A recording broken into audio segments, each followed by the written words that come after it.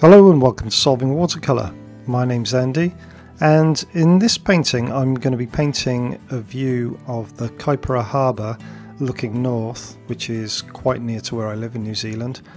And I really enjoy painting big dramatic skies, and this painting was a good opportunity to do that.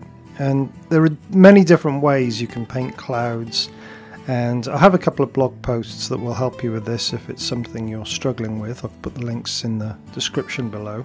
But my method here was to create soft and hard edges using a bit of tissue to control how the water was flowing.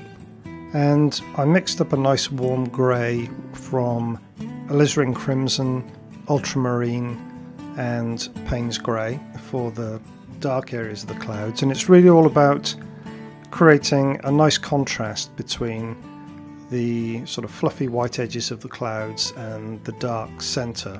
And a nice little happy accident occurred at one point where it looks as though the sun is poking through the cloud. I didn't do that intentionally, that was just a complete fluke, but that's the great thing about watercolour, these things sometimes happen.